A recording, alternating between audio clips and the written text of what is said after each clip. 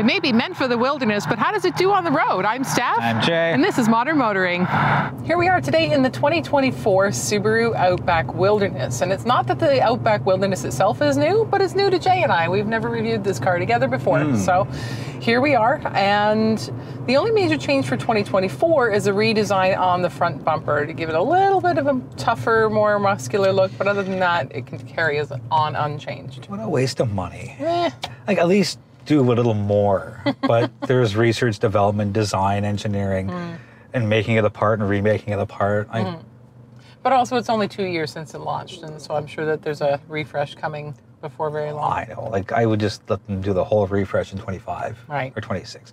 Anyways, it's here, and I'm going to take a passenger seat, because I'm in the passenger seat, role on this, because somebody went hundreds and 1,000 kilometers? Well, so did you. Yeah, we did it together. We were road warriors in this thing this week. So you drove us to Detroit and back. And then you... And then I dropped you off.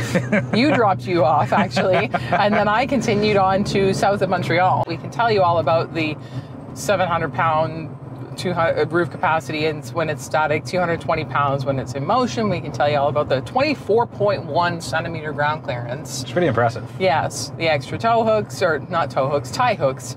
Leave that in if you want. Yeah, and the yellow stuff and the rugged tires and the different types of rims. So made for the outdoors. People through the pandemic, and now that we're done with it, but it's not as strong as it was. I thought people would kind of give up on it because people were buying kayaks and bikes and all this outdoor stuff, and then you know, a couple of years later, it's all on. People use Craigslist or Facebook Marketplace. Yeah, all of the things they bought because they were bored are being resold. But the auto industry is a little different. Mazda CX-50. What's their fancy off-road edition? The Apex. The Meridian. Meridian. Sorry. RAV4 has their Trail edition, and Kia's got the X-Line, X-Line. I should be better at knowing my brands, but the outdoor stuff is here to stay. Outdoor trims and packages are very trendy, but the Subaru stuff here is the real deal. This is not appearance stuff. This actually changes and improves the outdoor functionality of the vehicle. But you also need to be able to live with it day to day. So here's where we're going to tell you what it's like when you have big, long highway runs to do in this thing, and how it does on fuel, how it does on comfort and drivability and all that kind of stuff. We're a little over 2,000 kilometers in total between Mississauga and Detroit, and then Mississauga and the eastern townships in Quebec. So you go first, because you did a lot more driving. What's the most important thing people are thinking of, I suppose, when they're thinking about doing this kind of driving in this car? That's going to be fuel. Yeah. Because you are spending more on fuel to choose this Outback over the other one. It's kind of a box to begin with, and then you add all the extra... The weight and the bits. Yeah. So in liters per 100 kilometers, it's 11 on city streets, 9 on the highway, and it should be 10 for the combined, because the difference between 9 and 11 is 10, but Natural Resources Canada says 10.1. Yeah. And that's because they don't do a 50-50 split when they factor in combined driving between city and highway. Well, I think it's a different percentage. Anyway. We're at 9.2, again, over 2,100 kilometers, soon to be 2,200 kilometers. I'll say this is a rare instance where I'm driving a Subaru and I don't find that the fuel figures are a fair bit off what I was expecting.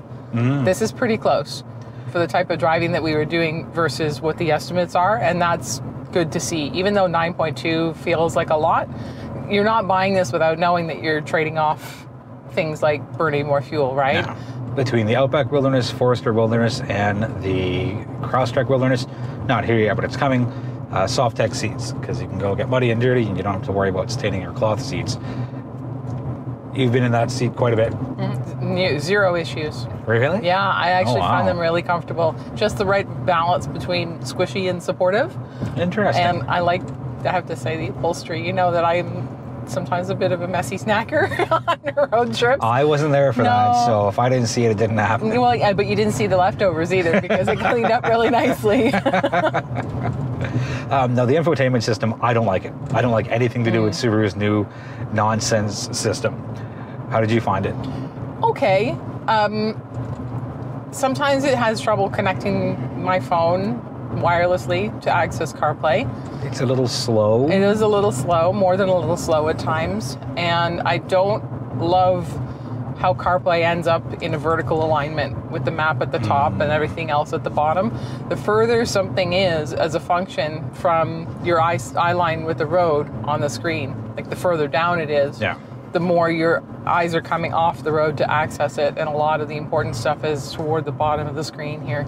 So that part's not great. I do like that it's a very simple tile layout. It's pretty natural. Works a lot like a phone does. Same as last year and the year before. It's a 2.4 liter 4-cylinder turbo, and it's their boxer engine, 260 horsepower, 277 pound-feet of torque, and it has a CVT. Right. This in Canada is the entry point to that upgrade engine. Anything lower than this is the 2.5 liter at a fair bit less power. It's in the high ones, which is a far cry from being in the mid twos. I don't think I would want much less power than this. So from that perspective, I like the Wilderness because it offers that entry point to this engine, as well as a whole bunch of equipment. Really the important stuff. Plus this extra capability. And if you don't need that extra capability, you can look at the Premier or the Touring trims. Something I know we both noticed when we were accelerating at highway driving, and this is sort of going from maybe 2,000 to 3,000 RPM, there's a stutter that appears. Oh, right, that was in our Detroit drive that we noticed a lot. Yeah, and it didn't go away. And so that was enough to make me go digging into forums to see if if owners had any idea what's going on. Because it's not something that's talked about a lot as being an issue. And the forums don't seem to have a solid grasp on exactly what the problem is either. The best guess is it's a different CVT that goes with this engine. It's designed to handle the higher torque from this engine. And that could be it seems that as though maybe that CVT, there's a bit of a skip in it when it gets to that range in RPM. I wouldn't even call it concerning from a sensation standpoint. You notice it, but it's not as though you go, oh my gosh, this car has got a lot of problems. And one other compromise we should bring up that we noticed during our driving this week, and this is, if you're shopping for this car, you're expecting this one. You can't get a car with 24 centimeters of ground clearance and expect that it's going to be able to keep itself composed perfectly when you're going through a highway curve and you hit a bump, right? It takes some time to settle down. Completely normal and expected for this type of vehicle and with this type of equipment. So if you're looking at this, you're probably also taking a look at the Mazda CX-50.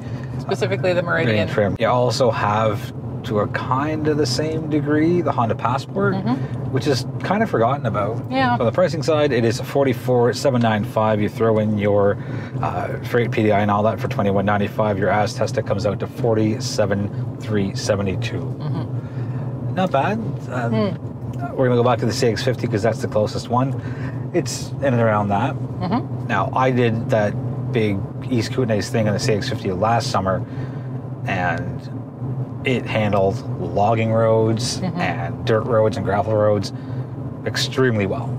Now, I know we said we haven't taken this in similar conditions, but we've put, I feel, lots and lots of mileage on it. Again, almost 2,200, and we know the Subaru is capable of it. Yeah, for sure. It can pretty much do almost any kind of mild to low medium off-roading, just based off the height. So I don't know if I can pick one specifically. I guess the way I break it down is I really like where the Wilderness sits in the Outback lineup. It's a really smart entry point to that upgraded engine. The extra capability that you get for a reasonable price is good. And if you're really going to use that, then don't hesitate, right? If you are going to put a rooftop tent on this thing and go camping and go into the back roads, go for it. One miss I forgot to mention when we were talking about the infotainment. The Outback comes with, 3 words capability, but only if you have the nav, the onboard nav installed. Oh, really? And this doesn't come with it. And that's a huge miss to me, because this is a car where you might actually need it. That said, I think the closest I can come to comparing the CX-50 with this, just to wrap that up, is all the Subarus I've had in winter in the past 3-4 years, no slips, no slides, like that all-wheel drive works absolutely perfectly. And again, I know it's not the same with British Columbia logging roads to snow, but it's the sure-footedness and it's that added sense of not security, but just that extra little bit of layer of comfort. I've got a real soft spot for this car.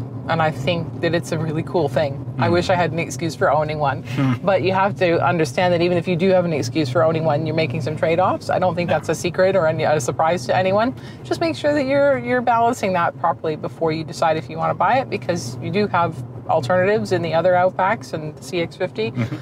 Thanks so much for watching, and if you haven't already, please hit that little button. Can you point at the button? I can't, I'm driving. Point at the button. Just point it where there. Is it? There you go. Left or the right? It's down there, and if you hit it, you'll subscribe so you don't miss any more of our videos, and that would be great because we love hearing from you. Please keep up with us, watch us, leave us your thoughts, your comments. Find us on all the major social media platforms because we're there too, and thanks for watching.